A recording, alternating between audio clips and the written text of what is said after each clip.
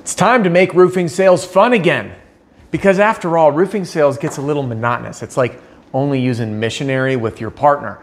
After some time, that excitement that was first there, just like when you get into the business, you know, where every single day you wake up, you're so excited to go to work. There's new challenges and these fresh new opportunities and new money to make. And then that excitement just slowly dwindles. And then it gets replaced with drudgery and monotony, and that fresh spark that you once had is gone. And just like with a partner, you need to have a vulnerable, open conversation about what you might like or might want to try, and you're going to experiment, because missionary all the time is going to get a little stale and boring. And in time, you're going to learn, yeah, I didn't like that, love that, that was fun, and that's how we keep it fresh. And roofing sales in your career is just the same. So in today's video, we're going to talk about 3 different ways that you can make roofing sales fun again. Welcome or welcome back. Adam Bensman here, the Roof Strategist, and everything that I do here on my channel is designed to help you and your team smash your income goal and give every customer an amazing experience.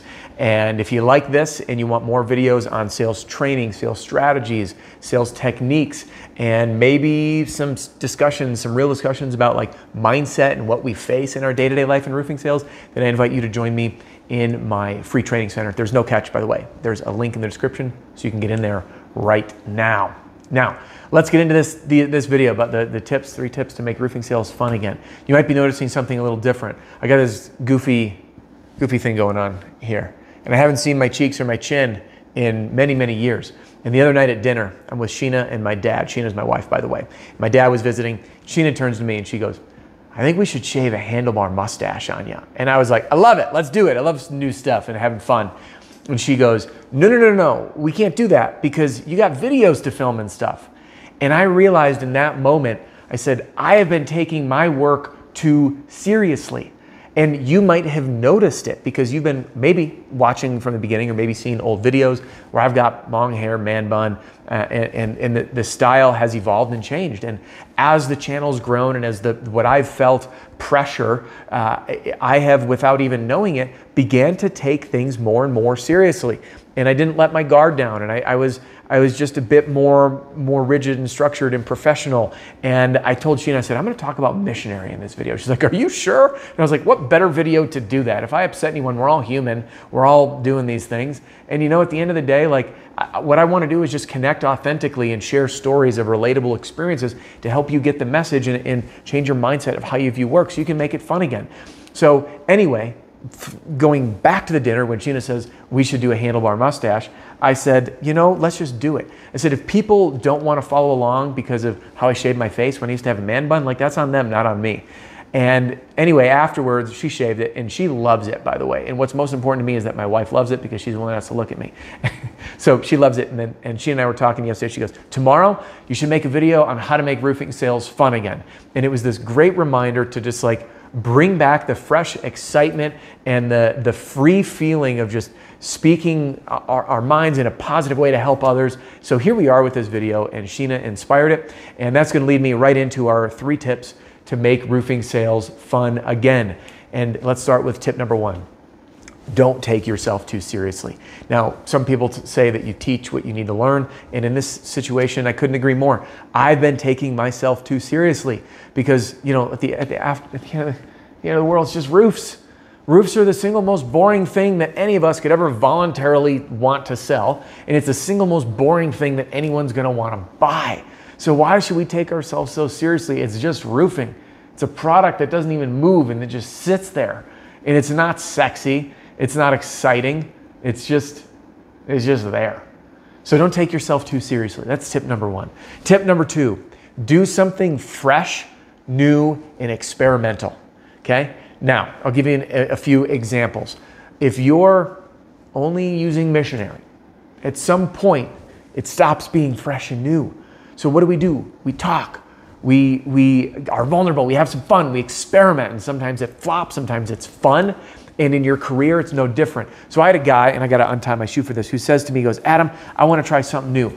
our market is really competitive. So what I'm gonna do is I'm gonna get a little toy shoe, and I'm gonna put it in a bag, and I'm gonna hang it on the door saying, just trying to get my shoe in the door. And it was a way to break through the noise of all the competition in the market. And I loved it. It's too funny. It's like, that's fresh, new, and experimental. Now, I do this in my current business where I experiment, and that's what keeps it fresh and fun. And sometimes I flop, and other times we hit a grand slam, and sometimes it works a little bit, and then we iterate and improve. So how can you do this? You can change up your pitch of how you approach the door. If you're using the SLAP formula, you can say, hey, when you let them know why you're there, you can experiment with new things that's making it specific to their roof, for example. Like, hey, the reason I'm stopping by is I left Peggy's house and just got her roof approved, and your roof looks like it's the same age and might even have that same shingle up there. And while I was in the neighborhood, and again, that's just one little experiment you can do to try something new. You can mention a customer's name, you can tell a story, you can tell a joke, whatever it is. So again, try something fresh and new. On your direct mail letters, for example, if you just want to, again, experiment and have fun, that's what this is all about, is having fun with it, you could put a penny in the envelope. It's called lumpy mail. So when people are feeling the envelope, they're like, they want to know what's inside. Their curiosity takes over them. So they open the envelope to find it. And then that penny can be there. And if you're in the storm world, for example, selling hail, wind, or hurricane, you can say, my services won't even cost you a penny, but I'll reimburse you anyway. You know, again, being playful or cheeky. And it's just one little thing that you're like, I'll put a penny in and add this one little line and see what happens.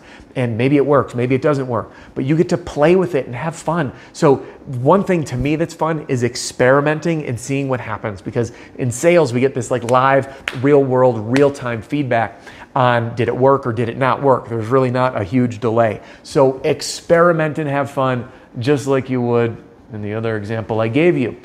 All right, and that leads me to tip number 3, which is use humor and have fun.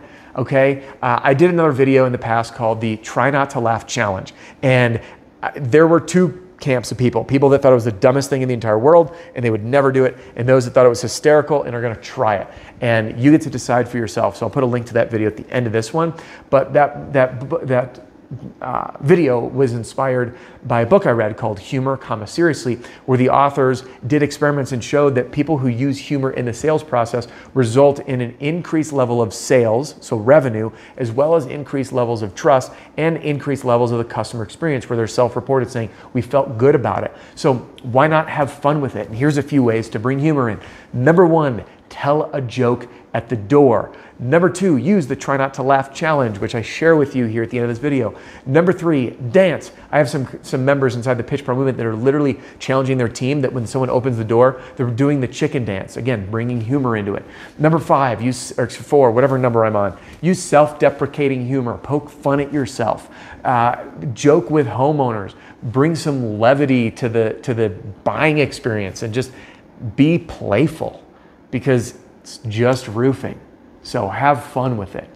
So in summary, here are 3 ways that you can use to make roofing sales fun again, to break the monotony of missionary, but in your career. So you can get that spark back like you had when you first got into it, where every day you woke up, there was a new challenge, a new excitement, and new learnings, and it kept that spark high, because at the end of the day, your energy and your motivation is what's most important, because if you're having fun with what you do, your performance will follow. And guess what? Even if it doesn't, but if your performance is here and your fun level is here, wouldn't you still like to have more fun at the same performance? Why not, right?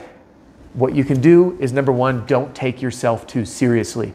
I am heeding my own advice in this video. I couldn't believe that I was going to talk about missionary on a video, especially knowing my channel. I've just been very conservative on things like that. And I said, you know what, I'm gonna be fun and not take myself so seriously. Number 2, I was gonna do something new and experiment. And that was doing this video and then shaving my face to look silly. And then number 3 is bringing humor into the process, hence the whole missionary thing, because hopefully that could land it in some way. And I want you to be able to do the same thing, to re-tap into your passion and excitement.